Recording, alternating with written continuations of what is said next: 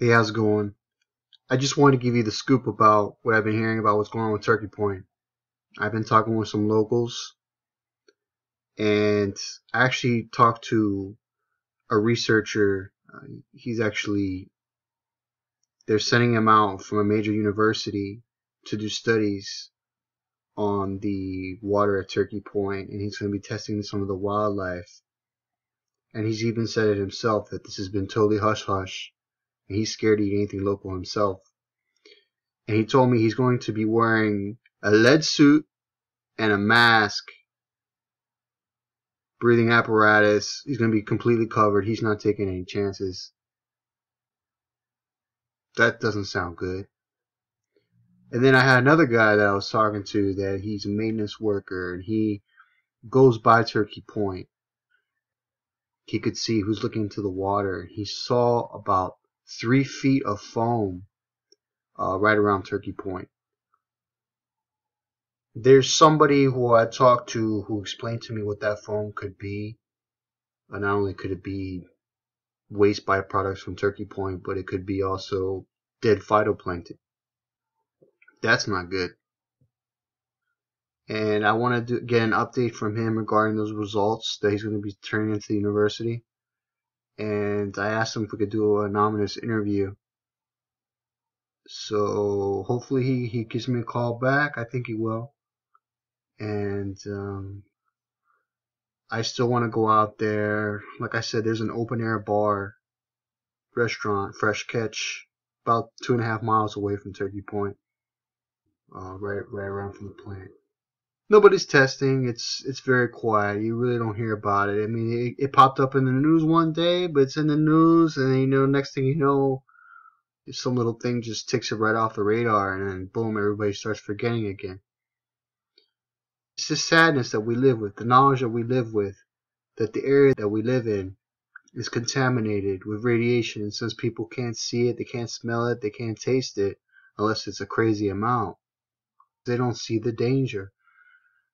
It's really hard to get people to realize, to see the danger without them actually seeing it, witnessing it, feeling it. Uh, these past couple weeks have been really rough on me. I've been sick. I had to even go to the doctor. I hate going to doctors, but I had to. So they put me on meds and they said my immune system was really down. And I'm feeling better, thank God. But it was, I couldn't even sleep. For days I wouldn't sleep. And just like huge pains on my right side. So I called out of work for about a week and a half. Surprised I'm still even having a job. But at this point, if I lose my job, it's not such a bad thing because I can, I can start planning, maybe getting out of here because there's no future here. There's no future in Miami. What future is there? A future filled with radiation.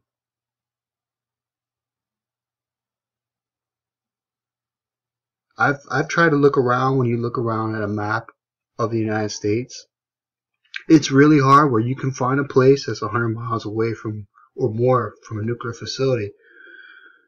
And, here I am 20 miles away from potentially the hottest nuclear plant in the United States. And that's a reality. It's just as bad or worse than Sanofri or Indian Point.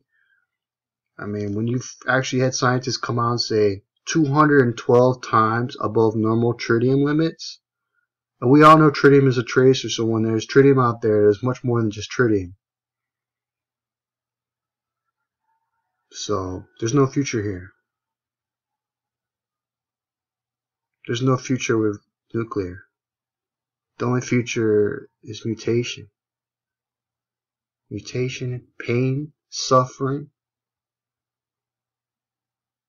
And it's always going to be blamed on something else. Because they can always mimic a radiation exposure with another sickness. I mean, I can't prove the reason why I got sick, my immune system was down, was Turkey Point, but I feel it. My instinct tells me that was a big reason why. My boss is sick, bronchitis, everybody's got bronchitis, coughing, sneezing. Girlfriend's been coughing for 2 months. Baby coughing. You know, the kids, they're so much more sensitive to radiation. Tens of times at least. Hundreds of times probably. It's gotta stop. Take care.